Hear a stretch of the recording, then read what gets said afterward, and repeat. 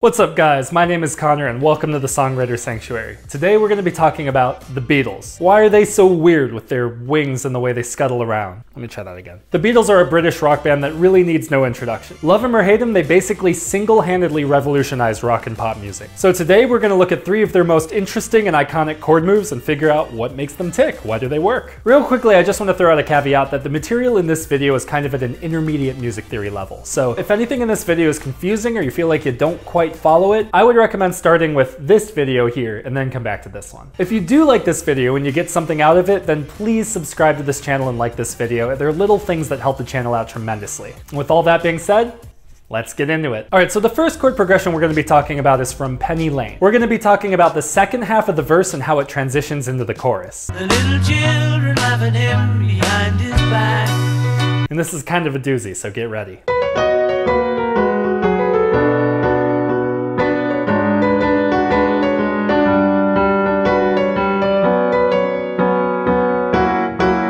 So the song's in the key of B and it starts with this cute little walk down. We have a 1 chord, then 1/7, then 1/6, and then 1/5. Basically just walks right down the major scale. Following that, it goes to the minor 1 chord with the melody note and the vocal line serving as the minor 7. So we actually have a 1 minor 7 chord. This temporarily makes us feel like we're moving to the key of D instead of B, where the 1 minor chord acts as a 6 chord. Usually this is a tricky thing to do smoothly, but the Beatles pull it off here masterfully. For the sake of explanation though, even though it's sort of temporarily functioning as a 6 chord, we're just gonna call it the 1 minor. What happens next is really cool. We maintain the minor chord, but we put it over a 6, which is B minor over G sharp. Or a G sharp half diminished chord. From there, the bass drops from G sharp down to G, but still under a B minor chord. The piano part has not changed since we switched from the major chord to the minor chord. So far for the piano, all that we have had is a B major triad into a B minor triad, but we're still not done. Our root drops from the 6 down to the 5, and we have a 5 sus chord into a 5 dominant chord. In the pouring rain.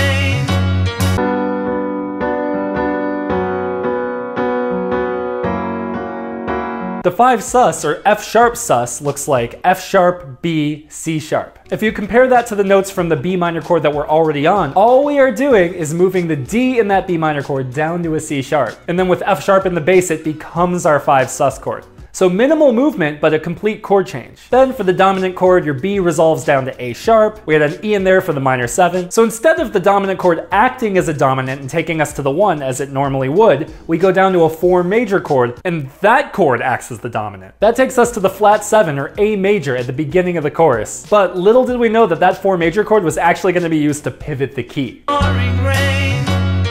Very strange. Penny Lane. And now instead of that A chord being the flat 7 chord, it now functions as a 1 in the key of A. There's so much going on here in these few seconds. So what's actually important here? As a songwriter, what can we use? So for me, the thing that really resonates here is turning the major 1 into the minor 1 and then having that bass note walk down. Stepping down to the 6, then the flat 6, landing on the 5 chord. And you can do what the Beatles did and go to the 4 chord or some other chord, or you can just use that as a straight up dominant and go back to the 1. Here's another way that you might use that sequence of chords.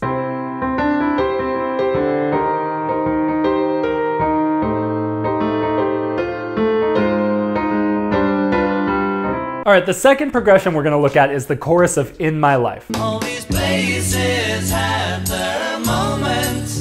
Now this is going to look pretty simple, especially when compared with Penny Lane, but I had to talk about this one because it holds a special place in my heart. In my 3rd grade music class, we sang this song at our spring sing, and this was the song that made me fall in love with rock music. I was obsessed, and when I found out my parents had a CD of the Beatles' greatest hits, I had this song looping on repeat while I fell asleep every night. And this chord progression that I'm about to show you is the reason why. It was so beautiful and like nothing I had heard up to that point in my life that it just haunted me, it followed me. So anyways, the progression is broken into 2 halves. The first half goes 6, 4, flat 7, 1.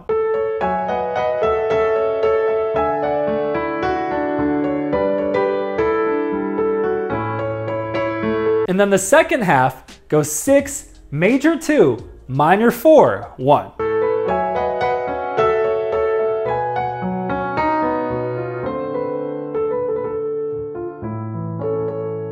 It's all the non-diatonic chords that add this wistfulness and this sense of longing and wonder into the progression. You have that flat 7 in the first half, which is one of my all-time favorite chords. Every video where it comes up, I will rant and rave about how much I love that chord.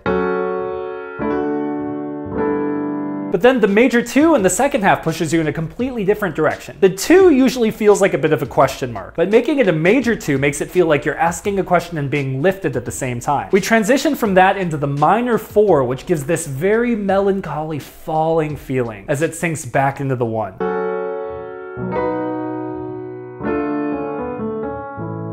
So you start with the 1 and then you start to get a little hopeful as it elevates into that major 2. You hit that minor 4 and your hopes are dashed and you land on the 1 and you don't know if you're happy or sad. You feel this sense of melancholic peace and it's a weird confluence of different emotions that's really hard to articulate. In my life, I love you more. But 8-year-old me could not get enough. So the thing that we can focus on here is that major 2 and the minor 4 move. This can be used in a myriad of different ways. Here's another progression that includes that chord move.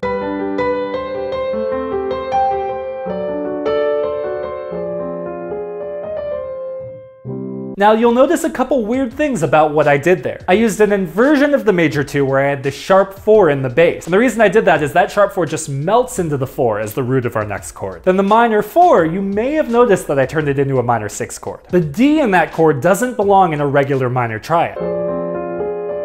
It's the 6 in the key of F, and that gives it this extra sense of suspense and longing, as if we didn't already have enough. But I'm a sucker for those 2 chords in conjunction like that, and you're free to use that too. You can even steal the progression I just used if you'd like. Alright, finally we're gonna talk about the verse of Lucy in the Sky with Diamonds. So this song is in the key of A, and this is the Beatles really embracing their psychedelic era. Picture yourself in a boat on a river.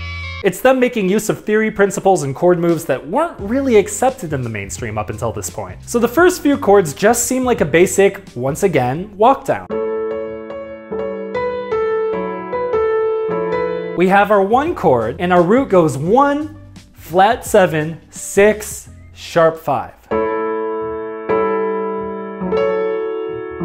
Looking at these as slash chords, there's nothing really that interesting here. However, when we break down what these chords actually are, things start to get weird. So when we go to the flat 7 in the root, it creates this sense of wonder and mystery. What we have is a 1 dominant chord, but over the least stable scale degree in that chord, the flat 7. When we go down to the 6, that's basically a 6 minor 7 chord. By the way, that's an interesting thing to know if you didn't already, is that if you take a major chord and you put it over its relative minor, it becomes a minor 7 chord with the root of the relative minor. So for example, if you take a C chord and you put it over A, you get an A minor 7 chord. It's just kind of an interesting way to look at the theory. Anyways, that's not super exciting. What happens after that is where things really get odd. We have the 1 over the sharp 5, and so I'll confess, I usually do all the research and analysis in these videos on my own. But for this one, I had to consult a friend of mine who's a theory whiz. We can look at this chord 2 different ways. We can look at this chord as a 1 chord, which is your A chord with a flat 13, which is F, or we can look at this chord as a flat 6, major 7 chord, which is F major 7, with a sharp 5. So you can see why this chord is a bit of an oddball. Listening to it by itself, it sounds incredibly dissonant. So as I was breaking this progression down, I couldn't figure out which one it acted as. Did it act as the 1 chord or did it act as the flat 6 chord? I was hearing it more as the flat 6, and the reason why is if you continue this progression, it circles back around to the beginning, over 5 instead of 1, but it's basically still just a major chord, follows the same pattern of chords, but then lands on a straight flat 6 major.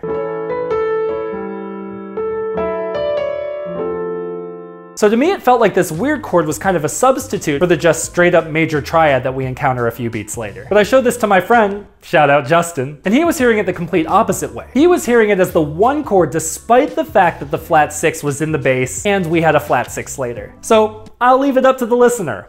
What do you guys think? All of that aside, I think the easiest way to think about it is just a slash chord. Just look at it as a 1 over flat 6 or sharp 5. And then the rest of the progression is exactly what I just explained. Tangerine trees and marmalade skies. So what can we take away from this progression? Well, number one, putting a flat 6 chord at the end of a progression can be an interesting choice, so that's good to know. But to me, the thing that's more important is this shows that you can put the 1 chord over any chromatic scale degree and make it work if you're tactful about it. So I'm going to demonstrate this. I'm going to do a progression where I play the 1 chord over every descending scale degree all the way down to the sharp 4. Then just for kicks, I'm going to go to that flat 6 chord since we talked about it, and I'm going to resolve it back to the 1. That all looks like this.